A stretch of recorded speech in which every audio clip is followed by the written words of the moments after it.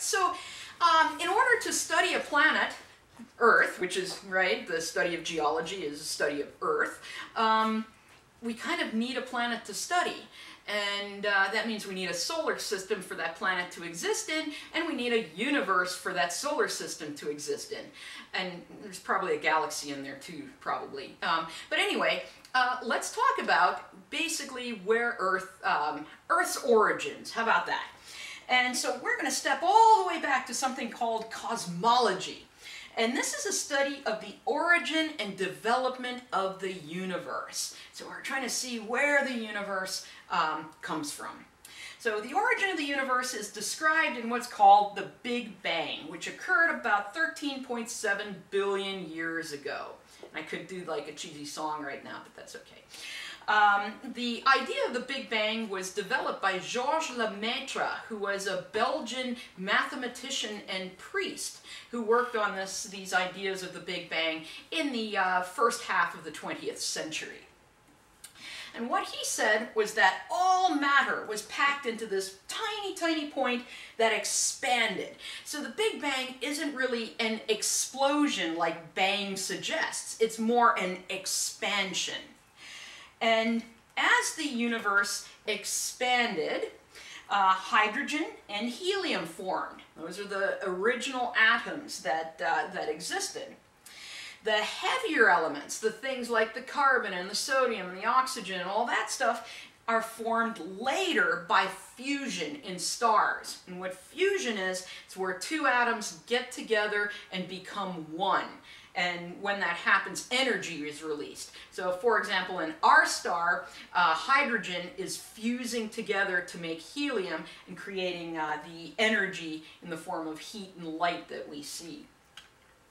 All right, but being scientists, of course, we need evidence for this. It can't just be, well, this seems like a good idea. You know, you need evidence to back up that this expansion occurred. And some of the evidence is the movement of galaxies. And this was first noticed by Edwin Hubble, the guy the Hubble Space Telescope's named after. And he was looking at galaxies in, I think it was the late 20s, early 30s. And he noticed, because of something called the Doppler effect, that all of the galaxies are like moving away from Earth, which would make sense if everything's expanding. And so this is called the expanding universe. And if you're interested in this kind of stuff, I'm not going to talk much about it in this class. You should take an astronomy class. You'll learn a lot more about it in astronomy. So anyway, there's this movement of galaxies that we see that the universe is actually expanding. Then there's this stuff called the cosmic microwave background radiation, which basically, imagine this. If everything was packed in a tiny point that was really, really hot and it started expanding, we have that same amount of heat in a much bigger area. This is like that residual leftover heat from that initial expansion. That's a way to look at that. And it's everywhere in the universe. It's like someone once described it as the afterglow of formation. So it's this leftover background radiation, no matter where you look, there it is. And it was interesting how it was discovered. Back in the 40s, people calculated that it should exist. And then when we started getting the use of radio telescopes, people noticed there was a lot of static in the radio telescopes. And it ended up that that static was this background radiation. And in fact, a few people won a Nobel Prize for showing that this stuff exists and exists all over the universe. That's how important it is to understanding the formation of our universe.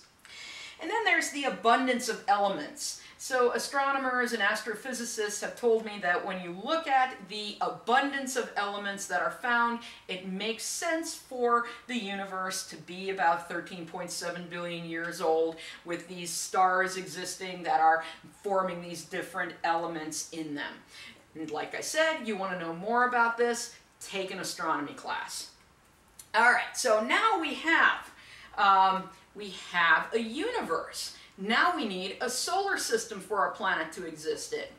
And the way our solar system began is explained in what's known as the nebular theory. And in this, we start with a nebula. Not that nebula. She's kind of scary and I think she could kick my ass. So this kind of nebula is what we need. Okay, so what a nebula is, it's this cloud of gas and dust that's out there in space somewhere. And this is a nebula, it's part of a nebula called the Eagle Nebula, and this is a Hubble Space Telescope image. So what happens in the nebular theory? We have our cloud of gas and dust out in space, and it starts contracting under the force of gravity. Because what gravity is, it's actually an attraction force between two different objects. Every object in the universe, as long as it has mass, has gravity. And in fact, if you're really bored, look up Newton's universal law of gravitation, and you can figure out how much gravity you exert between like you and your loved ones when you stand a meter away from each other. I did this once. I was really bored. But anyway, all these little particles, they have some mass, right? And so they're going to have some gravity, and so they're going to get attracted to each other. So this cloud starts getting pulled together under the force of gravity. And this nebula kind of contracts into this spinning disk. And this dust and gases continue to hit each other in that spinning disk, and when they hit each other, they stick together. And so these particles start getting bigger and bigger and bigger and bigger. Now, most of the mass goes to the center of this rotating disk, and it starts getting really, really hot there. So, in here, close to that really hot center, we start having all kinds of different rocky material accumulating. Rocky material like this stuff, right? It's going to be things that have a high melting point, like iron and silicate minerals and feldspars and stuff like that. Why do those tend to accumulate towards the center? Because they're stable where it's hotter. So we start getting these kind of rocky bits and pieces sticking together in the center because it's hotter and they are stable there. Out towards the edges, way out here, we start having gas-rich materials accumulating. So you have ices of water and ammonia and methane and stuff like that accumulating out there. And why do they accumulate there? Because they are stable at the lower temperatures away from the center. And this is why, ultimately, we have two different types of planets. We have the inner planets, Mercury, Venus, Earth, and Mars, which are all made out of these like silicate minerals and rocky stuff. And then we have the Jovian planets, or the gas giants, like Jupiter, Neptune, Saturn, and Uranus, which are all very gassy because they're farther from the sun where it's colder, and those gases are stable there. All right, so all these pieces start accumulating, hitting each other, getting bigger and bigger and bigger, ultimately forming our planets. Fusion is going to begin in the sun, and when fusion begins, that becomes a star. And so now we have a solar system with all of our planets orbiting it, and because I miss Pluto, I picked a slightly older diagram that still has Pluto on it, because I miss Pluto as a planet. All right, so now we have a solar system. But what specifically was happening with Earth at this time?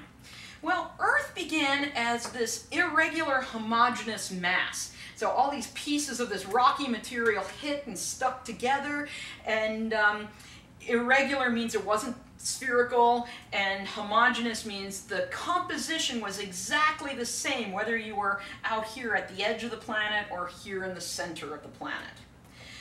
But it gets hot, and heat makes this molten. And when Earth is molten, everything's tugged towards the center, so the planet gets shaped roughly into a sphere. Yes, I know it's not a perfect sphere, but it's close enough for government work.